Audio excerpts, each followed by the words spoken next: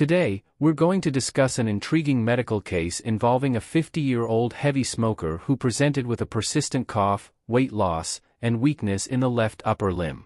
Upon examination of the patient's face, we noted a series of clinical signs that provided important diagnostic insights.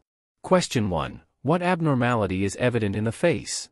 Answer 1. We identified signs of Horner syndrome, characterized by ptosis, drooping of the upper eyelid, and miosis, constricted pupil, in the left eye. This observation prompted further investigation. Question 2. What further clinical sign would you look for in his face? Answer 2. In addition to ptosis and miosis, we would also examine for anhidrosis, lack of sweating, and signs of superior vena cava, SVC, obstruction, if present. These additional signs can offer valuable clues about the underlying condition. Question 3. What is the composite diagnosis? Answer 3. Based on the clinical manifestations and the observed Horner syndrome, our diagnosis is a Pancoast tumor. This type of tumor is situated at the lung apex and has encroached upon the C8-T1 nerve roots of the brachial plexus, leading to the characteristic symptoms. Horner syndrome is a complex condition arising from disruption in the sympathetic nerve supply from its origin in the hypothalamus to the eye. It is characterized by miosis, partial ptosis, enophthalmos, apparent sunken eye, and anhidrosis. The intricate neural pathways involved comprise first-order, second-order, and third-order neurons.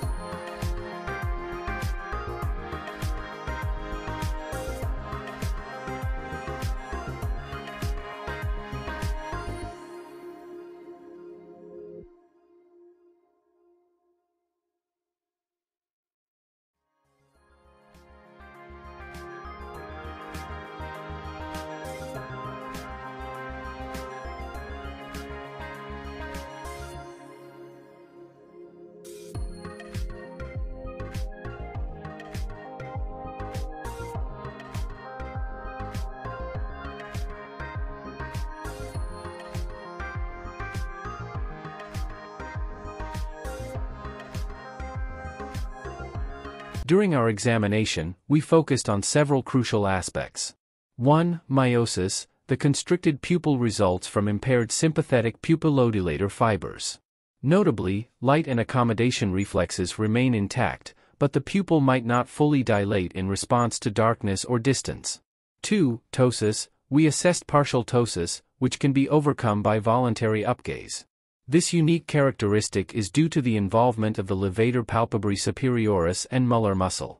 3. Enophthalmos. While true enophthalmos is absent, ptosis and narrowing of the palpebral fissure create an illusion of sunken eyes. 4. Anhidrosis. Variable in its presence, anhidrosis, lack of sweating, can provide localizing information. We evaluated this through a simple skin stroking test, comparing both sides for differences. 5. Mnemonic. To remember the components of Horner syndrome, we use the mnemonic sample, which stands for sympathetic chain injury, anhidrosis, miosis, ptosis, loss of ciliospinal reflex, enophthalmos. Understanding the most common causes of Horner syndrome based on lesion location is vital for accurate diagnosis. Central, first-order issues in the hypothalamus, brainstem, or spinal cord.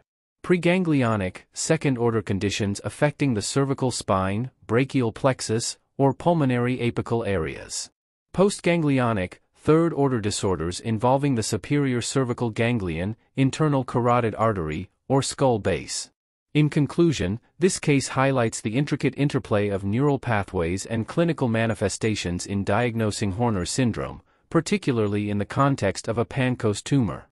By carefully observing facial signs and considering lesion locations, we can arrive at accurate diagnoses and provide appropriate treatment.